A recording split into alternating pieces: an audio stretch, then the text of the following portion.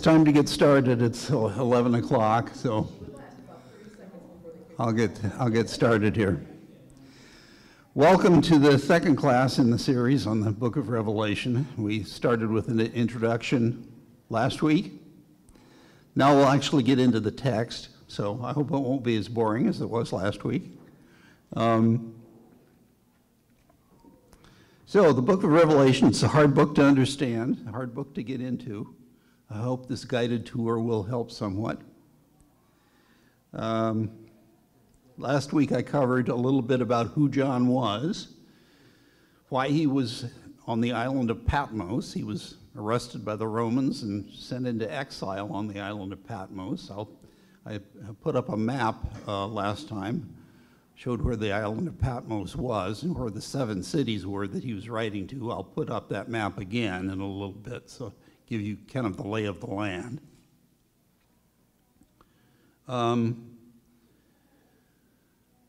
Last time was the historical and literary context, geographical context as well of the book of Revelation. And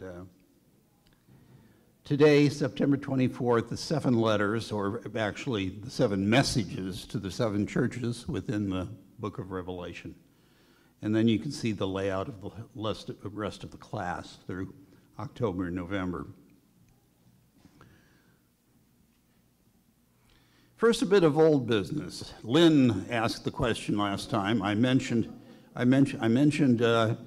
know, that there really isn't much in Revelation about the so-called rapture. So Lynn asked, well, then where does the idea of the rapture come from? So I couldn't quote chapter and verse, but I will now. I was correct. I guessed Matthew, and I was correct about that. There's a couple of verses in Matthew. Here's a link to Bible Gateway. Matthew 24, verses 40 and 41. Then 2 will be in the field, 1 will be taken and 1 will be left. 2 women will be grinding meal together, 1 will be taken and 1 will be left. That's one of the passages that people point to and claim, well, that shows there's going to be a rapture. I don't know about that. I'm not one who believes in a rapture. I'm too much of a Lutheran to believe in rapture, I guess. But some people point to that and say, well, that proves it.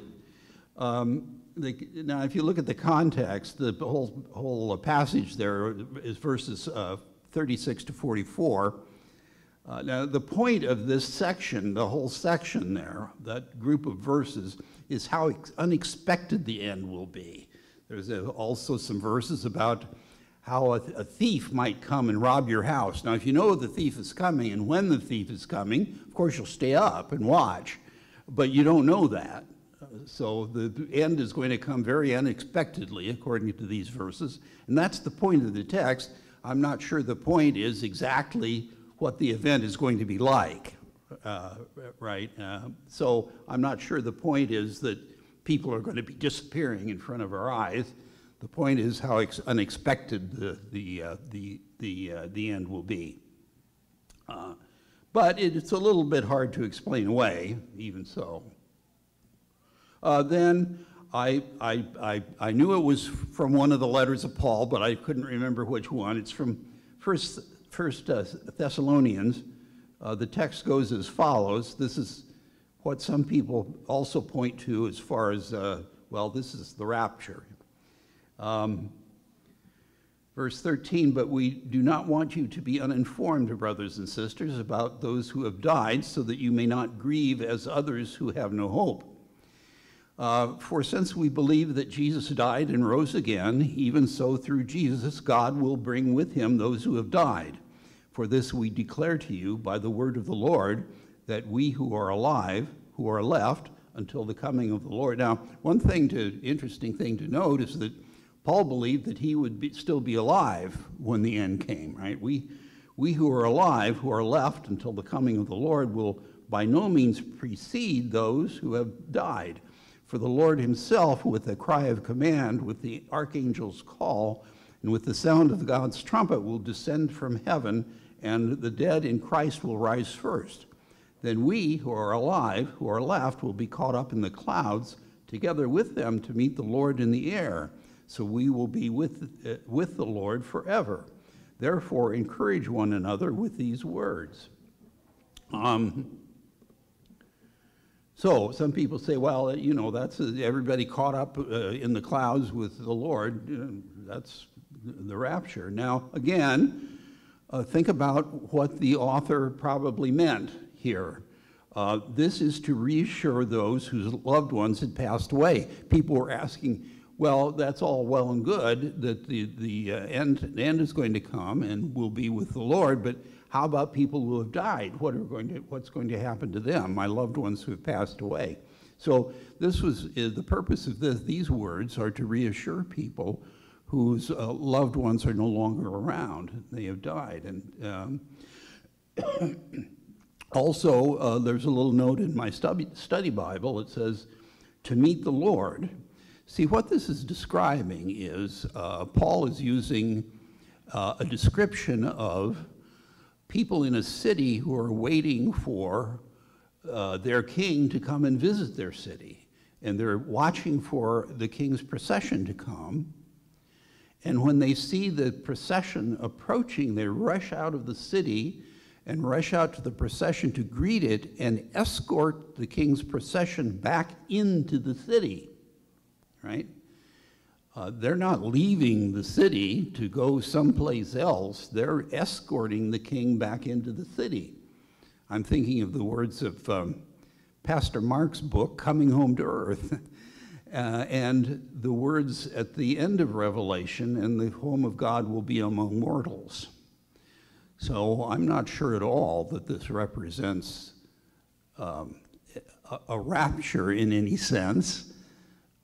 It seems to be representing the people of earth escorting God home to earth. Anyway, that's my point of view on it. You may have a different point of view. If you feel that there's going to be a rapture, that's fine. I respect that. But that's my opinion. Anyway, that's the old business here. I know the question was asked, well, then where does the idea of a rapture come from? I think those two passages are where that idea comes from. Last time I showed 3 books that I've been using to put this class together. I'm going to add a 4th that I used quite a bit for the subject this time, the messages to the 7 churches. It's the lesson on Revelation from a class from Crossways International. So I want to give credit where credit is due, because I used that lesson quite a bit in preparing for today's lesson. I taught lessons from Crossways quite a bit 10 or 15 years ago. I recently became interested again, and well, what's Crossways up to, Crossways International these days? Unfortunately, I have to report that Crossways International is no more. They dissolved a couple of years ago. The pandemic did them in. They made their money by selling class materials for people who got together in person around a table to study the Bible. And of course, people didn't do that for a couple of years when everybody was sick with COVID. So that the pandemic did that company in, and they're not producing material anymore. But anyway, I still have all of their material, and because I taught their classes.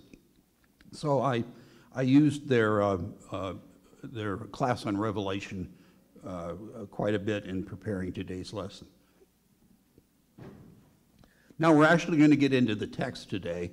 The first chapter, we're going to go through the first 3 chapters. The first chapter is an introduction, and then chapters 2 and 3 are the messages to the 7 churches in Asia. So, introduction. 3 parts to the introduction. The first is a prologue, and basically what the prologue says these first 3 verses is, this is a revelation from God through Jesus Christ, communicated to John by an angel. Let's take a look at the text. I'm taking the text by showing the text by a link through to Bible Gateway. Bible Gateway is a free website, but they make their money not by charging users, but by selling ads. So they make you look at advertising. I'll try to click off the advertising when I can.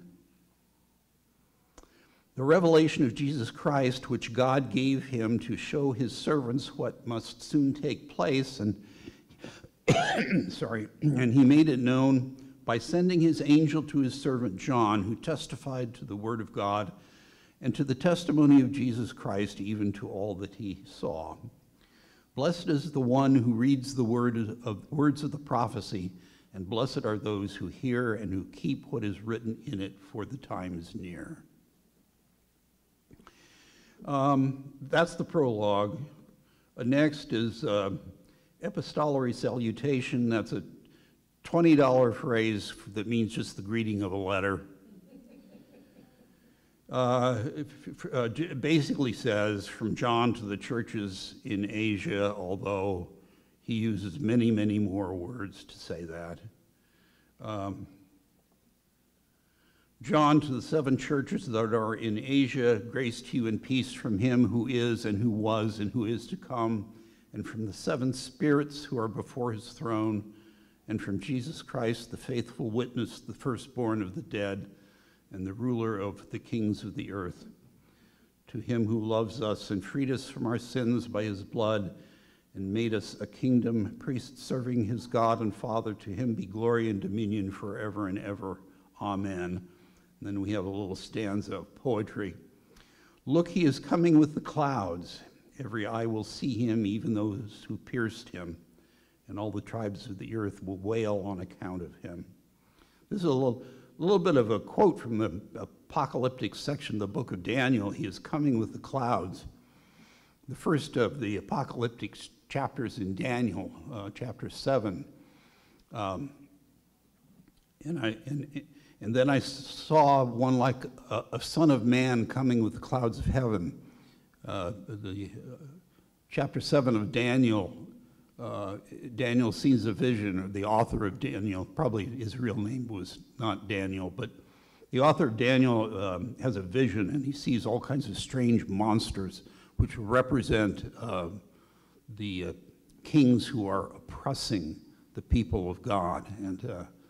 And then suddenly he sees one that is not a monster, but one who actually looks like a human being. The term he uses is son of man, who emphasizes his human character. And I saw one like a son of man coming in the clouds of heaven. So this is sort of a quote from that apocalyptic section of Daniel. So it is to be, amen. I am the Alpha and the Omega, says the Lord God, who is and who was and who is to come, the Almighty. Alpha and Omega, you probably know, are the first and last letters of the Greek alphabet. So this is like if we would say everything from A to Z, first to last.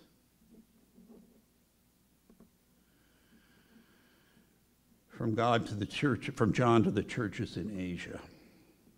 The next section, verses 9 through 20, inaugural vision and a commission. So John reveals his first vision, and this is how he was called to write this letter, how he was commanded to write these things to you.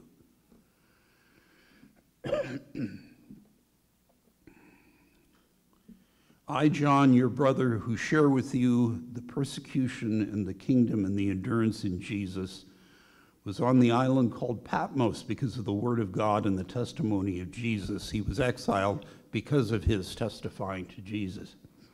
The Romans at this time were not friendly to Christians. I was in the Spirit on the Lord's day. He was in some type of ecstasy, a trance. Lord's day is, of course, Sunday. And I heard behind me a loud voice like a trumpet saying, write in a book what you see and send it to the 7 churches, to to Ephesus, to Smyrna, to Pergamum, to Thyatira, to Sardis, to Philadelphia, and to Laodicea. Then I turned to see whose voice it was that spoke to me, and on turning I saw 7 golden lampstands, and in the midst of the lampstands I saw one like the Son of Man, clothed with a long robe and with a golden sash across his chest. His head and his hair were white as white wool and white as snow. Here white symbolizes victory. Sometimes white symbolizes purity. Most often in Revelation it symbolizes victory. His eyes were like a flame of fire. His feet were like burnished bronze, refined as in a furnace, and his voice was like the sound of many waters. In his right hand he held 7 stars, and from his mouth came a sharp 2-edged sword, and his face was like the sun shining with full force. When I saw him, I fell at his feet as though dead, but he placed his right hand on me, saying, "Do not be afraid. I am the first and the last and the living one. I was dead, and see, I am alive forever and ever, and I have the keys of death and of Hades. Now write what you have seen, what is and what is to take place after this. As for the mystery of the 7 stars that you saw in my right hand and the 7 golden lampstands, the 7 stars are the angels of the 7 churches, and the 7 lampstands are the 7 churches. Apparently the 7 churches had guardian angels, and those are the 7 stars. So that's the introduction to the book of Revelation, and how John was called to write this letter to the 7 churches. Questions so far? Was this a form of literature at the time? This was definitely a form of literature. Larry's asking the question, is this a form of literature at the time? Apocalyptic literature was common at the time, and especially common during times of fear or turmoil, social fear and turmoil. This type of literature came out of times like that. For one thing, it was a way of communicating to people that were under oppression, that were oppressed. That's one of the reasons that the language was symbolic. The language used was symbolic, in hopes that it would speak with meaning to the people under oppression, but its meaning would be hidden from the oppressors, in this case, the Roman Empire. So that John was no doubt hoping to get this letter under the radar of the Romans so it wouldn't be confiscated and destroyed, but it would find its way to the people who would understand its meaning and find hope and sustenance in its message. So definitely during times of oppression, this type of literature was very common. Lynn. Do we know why 7 was such an important number? Why 7 was such an important number? Oh, there are various speculations why 7 was important. It may have been, one thing, for instance, is people who watched the heavens, which was also very common in those days. People tried to find meanings in up in the heavens. If you watch the heavens, the stars present a fixed field, but there are 5 moving stars, right? Because there are 5 planets that are visible to the naked eye, plus the sun and the moon, right? So there are 7 objects that move around within the fixed field of stars. That may be one thing. And there were various theories about each one of these 7 moving objects were fixed in a celestial sphere, right? So, that may be one place where the number 7 came from as a symbol of perfection and completeness. It's a very common number used, well, all through the Bible as a symbol of perfection or completeness. Very common. Yes?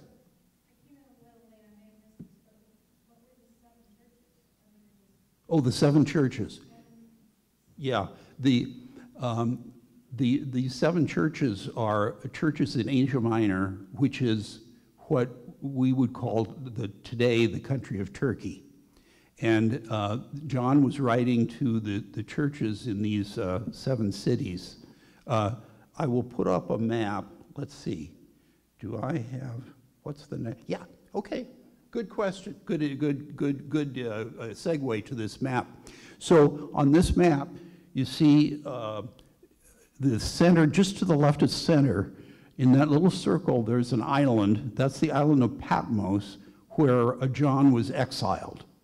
And he is writing to presumably his friends in these churches in these 7 cities, the coastal cities of Ephesus, Smyrna, and Pergamum, as well as the cities inland, Thyatira, Sardis, Philadelphia, and Laodicea, right?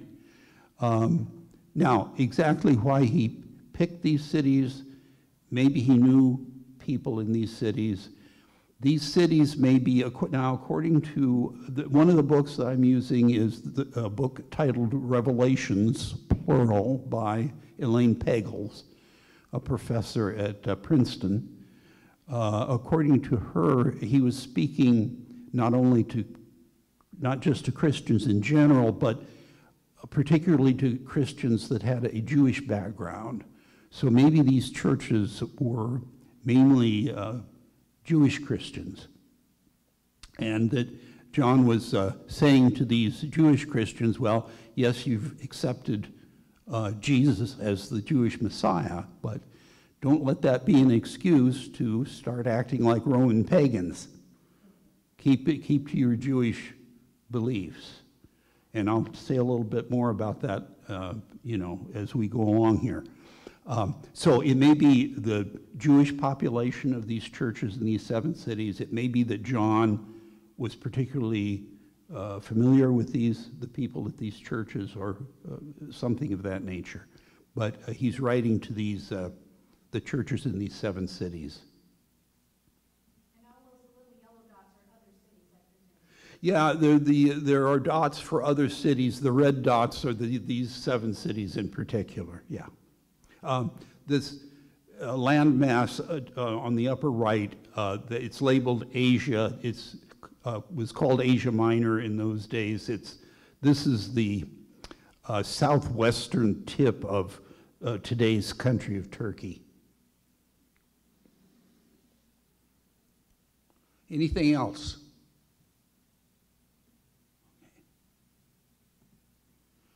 Now, chapter 2, now we get into the actual messages to the individual 7 churches. First, Ephesus. We're going to start down with the coastal churches, down at the south, and move up and then down through the inland churches. This is the order in the letter. Church at Ephesus. Ephesus, quite a large city, population of 250,000, fairly large at that time. Well, I mean, it wasn't as large as Rome, certainly, but or Athens, but for a city in Asia Minor, it was pretty large. It was a hub for trade routes, a lot of people passing through there. It was home of temples to pagan gods, Artemis in particular, and I'll say more about that in just a minute. Artemis, the Roman goddess of Roma and others. The Apostle Paul worked there. You're familiar with Paul's letter to the Ephesians, of course. Paul, putting together Artemis and Paul ran into some trouble with some silversmiths in Ephesus. I want to read that. Acts 19, verses 23 through 41. About that time, no little disturbance broke out concerning the way. The way, of course, it was that referred to Christians at that time. A man named Demetrius, a silversmith who made silver shrines of Artemis, brought no little business to the artisans. These he gathered together with the workers of the same trade and said, "Men, you know that we get our wealth from this business. You also see and hear that not only in Ephesus, but in almost the whole of Asia, this Paul has persuaded and drawn away a considerable number of people by saying that gods made with hands are not gods. And there is danger not only that this trade of ours may come into disrepute, but also that the temple of our great goddess Artemis will be scorned, and she will be deprived of her majesty that brought all Asia and the world to worship her." When they heard this, they were enraged and shouted, "Great is Artemis of the Ephesians!" The city was filled with confusion, and people rushed together to the theater, dragging with them Gaius and Aristarchus, Macedonians who were Paul's travel companions. Paul wished to go into the crowd, but the disciples would not let him. Even some officials of the province of Asia, who were friendly to him, sent him a message urging him not to venture into the theater. Meanwhile, some were shouting one thing, some another, for the assembly was in confusion, and most of them did not know why they had come together. It was a riot, and they were rioting, and they didn't know why. Some of the crowd gave instructions to Alexander, whom the Jews had pushed forward, and Alexander motioned for silence and tried to make a defense before the people. But when they recognized that he was a Jew, for about 2 hours all of them shouted in unison, "Great is Artemis of the Ephesians." But when the town clerk had quieted the crowd, he said, "Citizens of Ephesus, who is there who does not know that the city of the Ephesians is the temple keeper of the great Artemis and of the statue that fell from heaven? Since these things cannot be denied, you ought to be quiet and do nothing rash. You have brought these men here who are neither temple robbers nor blasphemers of our goddess. Therefore, Demetrius and the artisans with him have a complaint against anyone. The courts are open, and there are proconsuls. Let them bring charges there against one another. If there is anything further you want to know, it must be settled in the regular assembly. For we are in danger of being charged with rioting today, since there is no cause that we can give to justify this commotion." When he had said this, he dismissed the assembly. So that's the trouble that Paul had with the artisans, the silver artisans, and the Artemis, the temple of Artemis.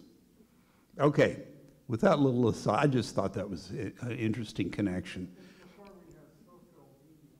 That was before social media, yes. Yeah, this was a flash mob before social media. Okay, that aside, let's read what John's message is to the church at Ephesus. To the angel of the church at Ephesus write, "These are the words of him who holds the 7 stars in his right hand, who walks among the 7 golden lampstands. I know your works, your toil, and your endurance. I know that you cannot tolerate evildoers. You have tested those who claim to be apostles but are not, and have found them to be false. I also know that you are enduring and bearing up for the sake of my name, and that you have not grown weary. But I have this against you, that you have abandoned the love you had at first. Remember then from where you have fallen, repent and do the works you did at first. If not, I will come to you and remove your lampstand from its place unless you repent. This is to your credit. You hate the works of the Nicolaitans, which I also hate. Let anyone who has an ear listen to what the Spirit is saying to the churches. To everyone who conquers, I will give permission to eat from the tree of life that is in the paradise of God." And one thing I have to say, Nicolaitans, we don't know much about who this group was, except obviously John doesn't like them.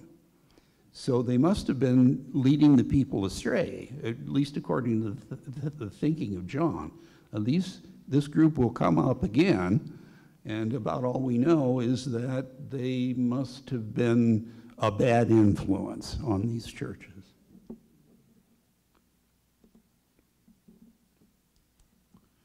So, now all of these churches, most of them, there are praises, there are reproaches, and there are promises. Not all of them, but most of them, there are three.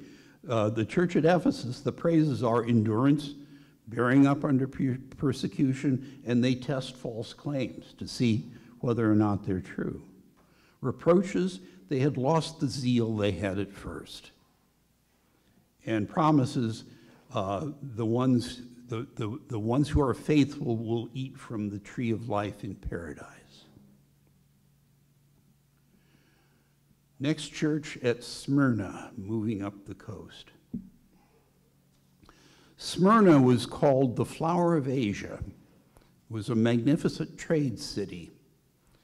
There, of course, were temples to pagan gods, temples to Roma, divine Tiberius, and the Roman Senate. Tiberius, now remember, Roman emperors were considered gods, sons of God.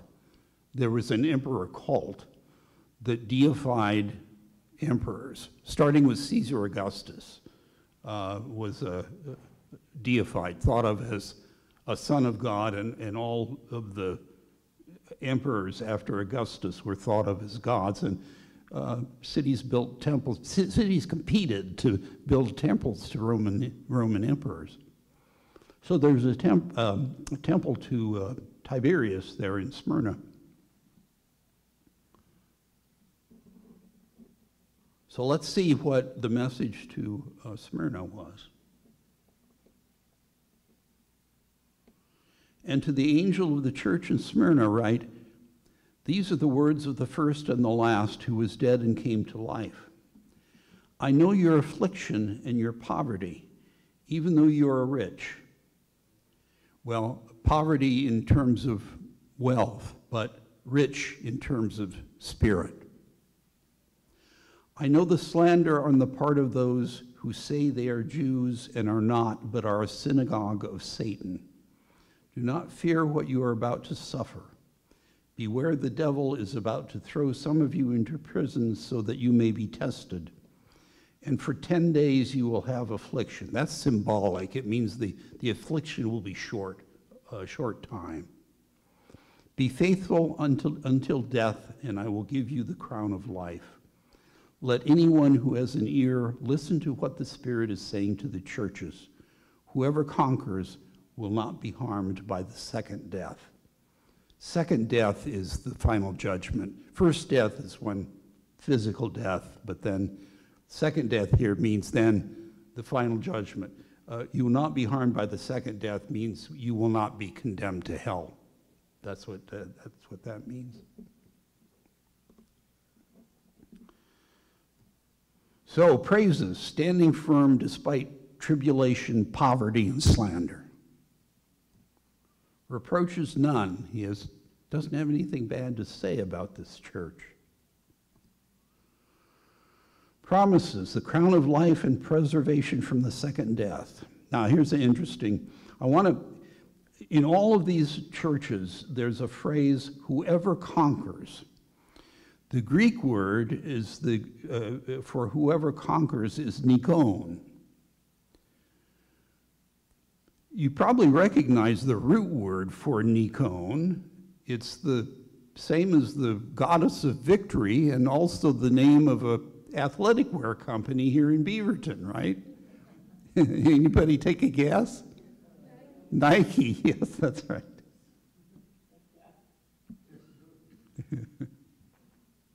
And you thought you didn't know any Greek.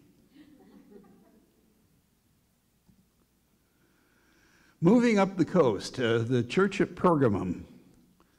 Pergamum had a big library here. You've heard of the library at Alexandria, I suppose. Pergamum was second only to the library at Alexandria. Apparently it housed over 200,000 scrolls. On the hills around Pergamum, there were temples to Zeus, Athena, Asclepios, other other gods. So what's the message? And to the angel of the church in Pergamum write, these are the words of him who has the sharp two-edged sword. By the way, the symbol of the sharp two-edged sword coming out of the mouth, that's the word of the Lord, right?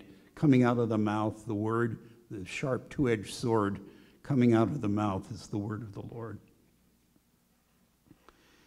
I know where you are living, where Satan's throne is. This may be referring to one of or more of those temples, pagan temples, where Satan's throne is.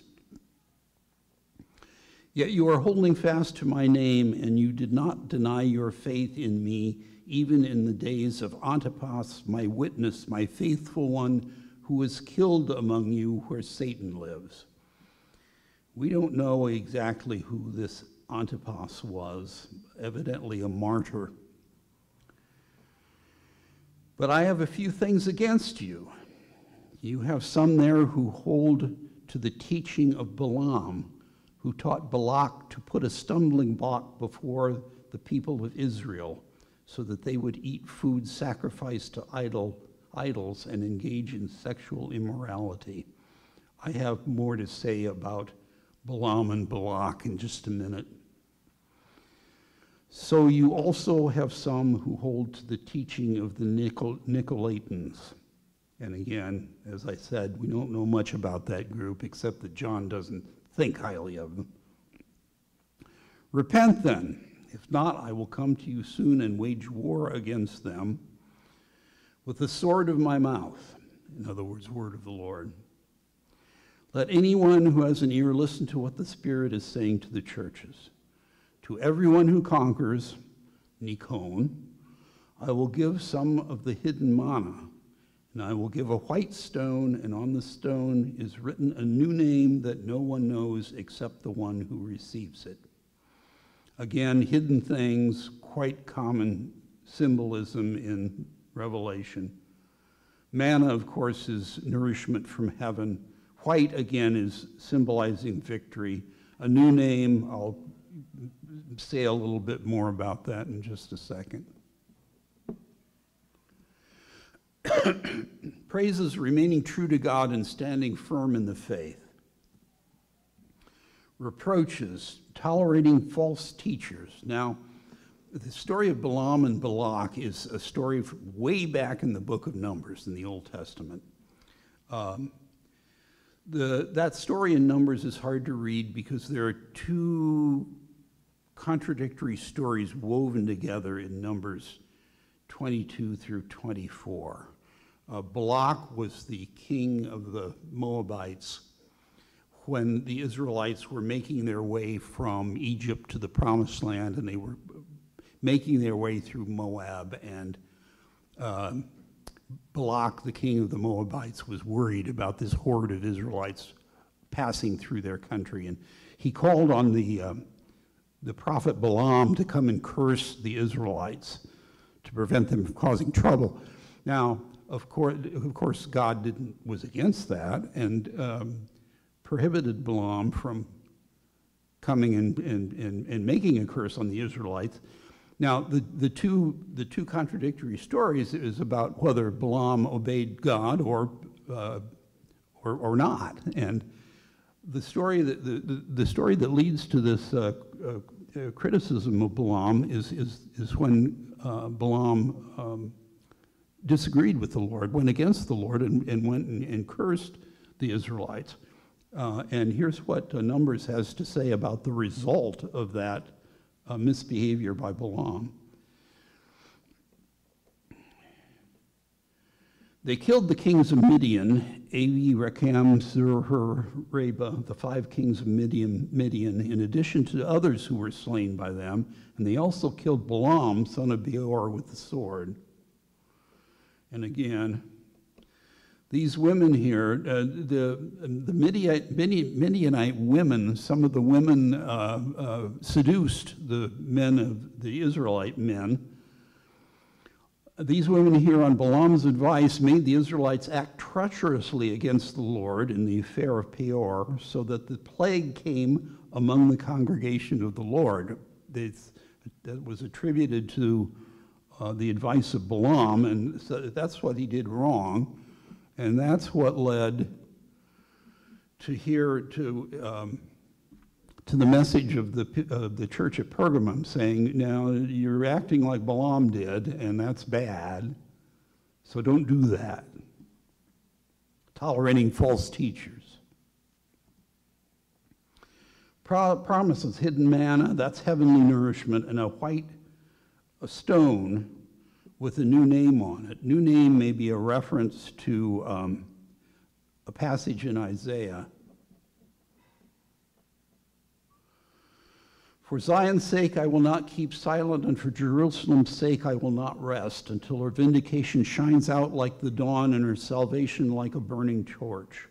The nations shall see your vindication, and all the kings your glory, and you shall be called by a new name that the mouth of the Lord will give. It's a blessing on Israel. So that may be, the new name may be a reference to that passage in Isaiah.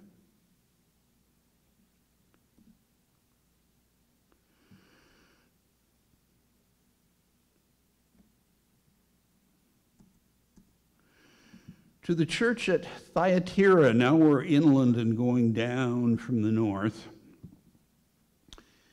Thyatira, a military outpost in a commercial city. Many workers' guilds were within its walls. Let's check out Thyatira. And to the angel of the church in Thyatira write, these are the words of the Son of God, who has eyes like a flame of fire and whose feet are like burnished bronze. I know your works, your love, faith, service, and endurance. I know that your latest works are greater than the first. But I have this against you. You tolerate that woman Jezebel. Jezebel is not her real name. He's criticizing a woman who's leading these people astray.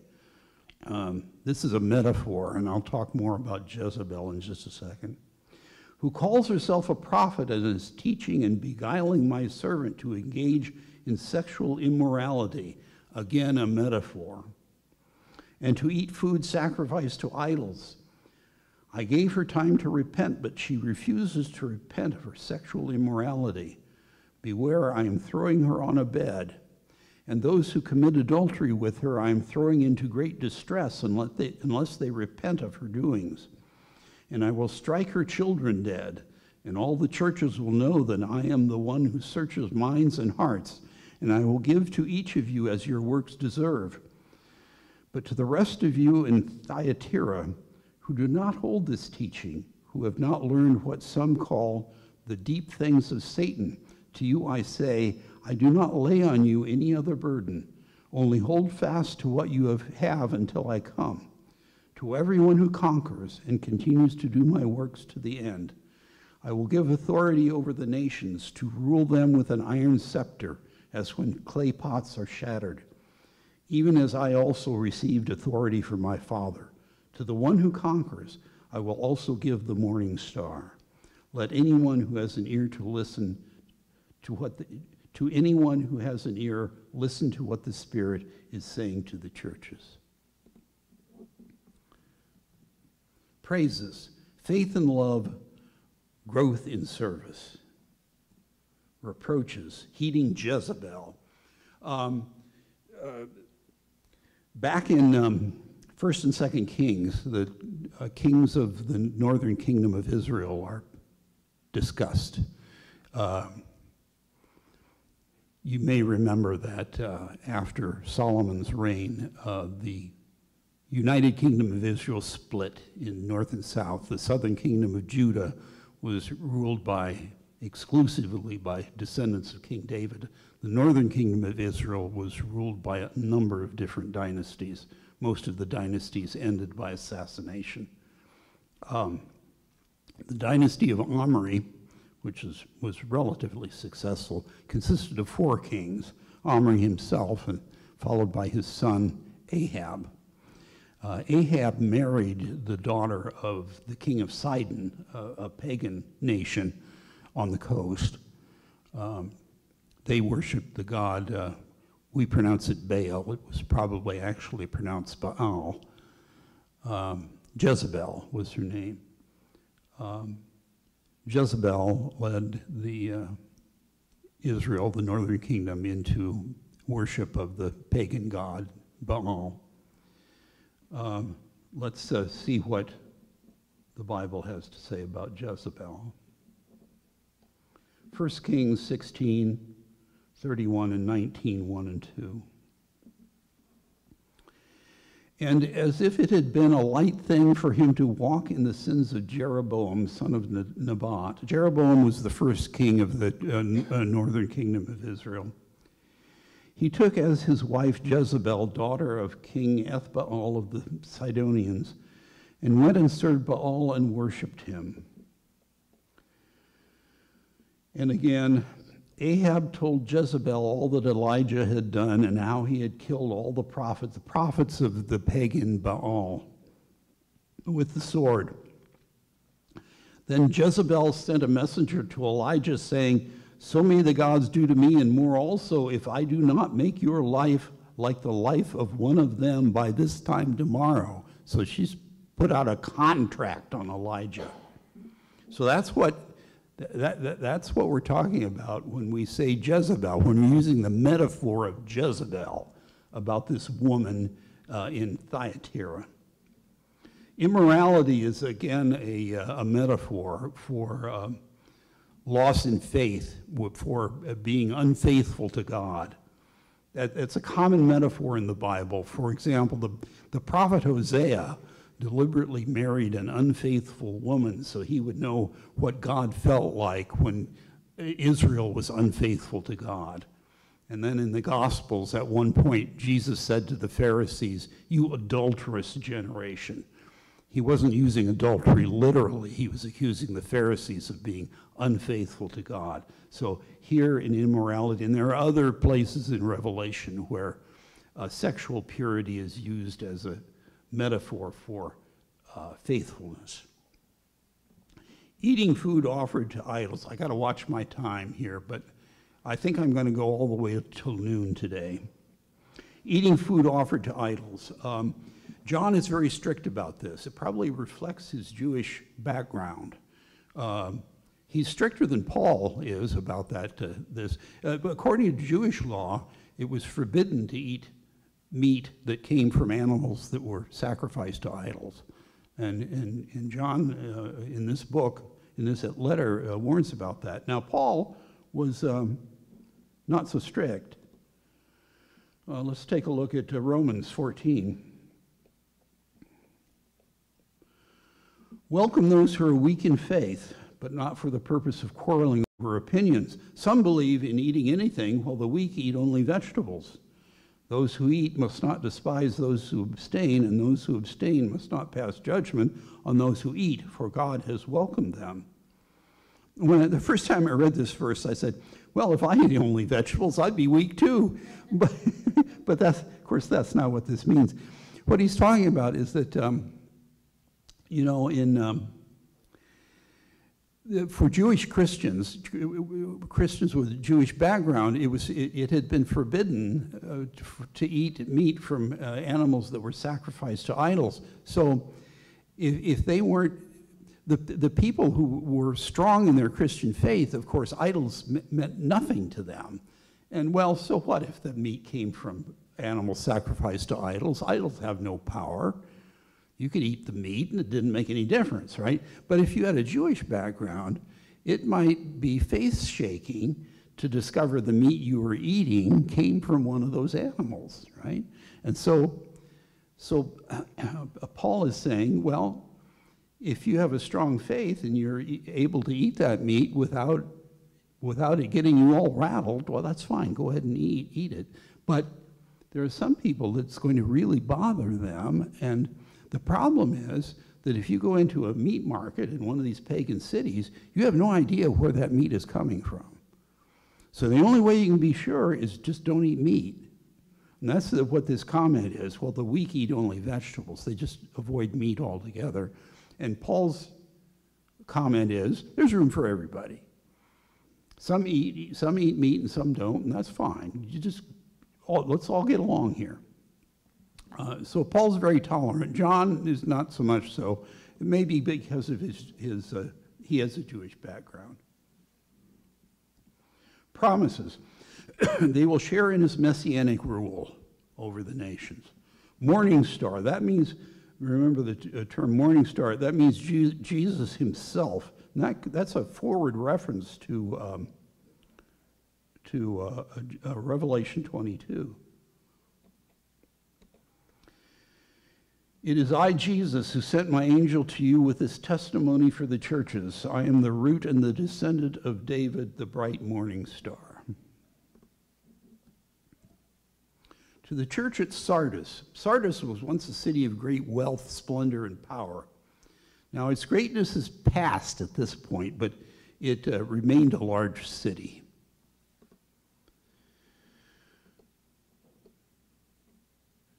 And to the angel of the church in Sardis write, these are the words of him who has the 7 spirits of God and the 7 stars. I know your works. You have a name of being alive, but you are dead. Wake up and strengthen what remains and is on the point of death, for I have not found your works perfect in the sight of my God. Remember then what you received and heard. Obey it and repent. If you do not wake up, I will come like a thief, and you will not know at what hour I will come to you. Yet you have still a few persons in Sardis who have not soiled their clothes. They will walk with me dressed in white, for they are worthy. If you conquer, you will be clothed like them in white robes, and I will not erase your name from the book of life. I will confess your name before my Father and before his angels. Let anyone who has an ear listen to what the Spirit is saying to the churches. Praises none. Reproaches spiritual deadness. Promises the faithful will be clothed in white, meaning victory.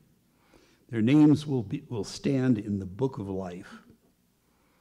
Another word about the book of life. This is from Malachi chapter 3. Then those who revered the Lord spoke with one another. The Lord took note and listened, and a book of remembrance was written before him of those who revered the Lord and thought on his name. They shall be mine, says the Lord of hosts, my special possession on the day when I act, and I will spare them as parents spare their children who serve them. Then once more you shall see the difference between the righteous and the wicked, between one who serves God and one who does not serve him. And another promise, Jesus will confess their names before God and his angels. Finally, we get to the church at Philadelphia. Philadelphia was a gateway for Greek culture to places to the east. It was located in a region that was subject to severe earthquakes.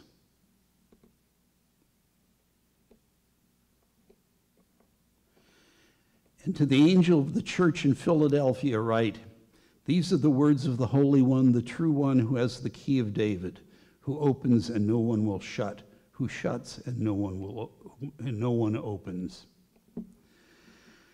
I know your works. Look, I have set before you an open door that no one is able to shut. I know that you have but little power, and yet you have kept my word and have not denied my name. I will make known those of the synagogue of Satan who say that they are Jews and are not, but are lying.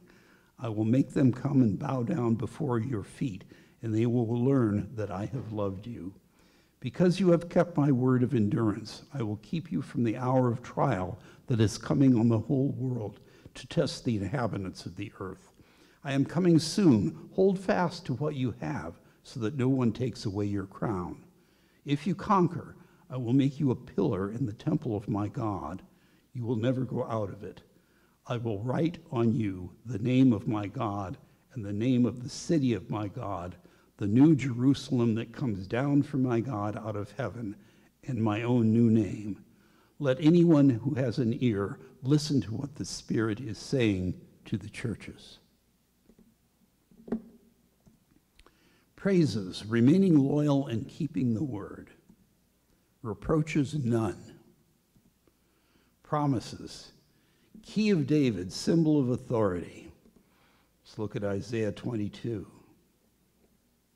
I will place on his shoulder the key of the house of David. He shall open and no one shall shut. He shall shut and no one shall open. So Revelation is quoting Isaiah. As to pillars in the temple of God and new names, that signifies citizenship in the new city of God. And this again is a forward reference to the last part of Revelation. And I saw the holy city, the New Jerusalem, coming down out of heaven from God, prepared as a bride adorned for her husband. To the church at Laodicea, this was a crossroads of commerce and trading, center for banking and manufacturing of eye medications. Now this is important here, and I'll get to it in just a second for the reason for that. And to the angel of the church in Laodicea write, the words of the Amen, the faithful and true witness, the origin of God's creation. I know your works. You are neither cold nor hot. I wish you were either cold or hot. So because you are lukewarm and neither cold nor hot, I am about to spit you out of my mouth. For you say, I am rich, I have prospered, I need nothing. You do not realize that you are wretched, pitiable, poor, blind, and naked. Therefore, I advise you to buy from me gold refined by fire, so that you may be rich, and white robes to clothe yourself, and to keep the shame of your nakedness from being seen, and salve to anoint your eyes so that you may see. That's the ironic comment I want to point out. The center of manufacture of eye medication needs a salve to make them see again. I reprove and discipline those whom I love. Be earnest, therefore, and repent. Listen, I am standing at the door knocking. If you hear my voice and open the door, I will come in and eat with you and you with me. To the one who conquers, I will give a place with me on my throne, just as I myself conquered and sat down with my Father on his throne. Let anyone who has an ear to hear listen to what the Spirit is saying to the churches. Praises, none. Reproaches, being lukewarm, complacent, self-satisfied. These were spiritual couch potatoes. Promises, the faithful will share his table and the faithful will share his throne. But they've got to get up off their couch and start producing spiritual fruit. Now I'd like to close, it's noon, I'd like to close with the question. This is a take-home test, right?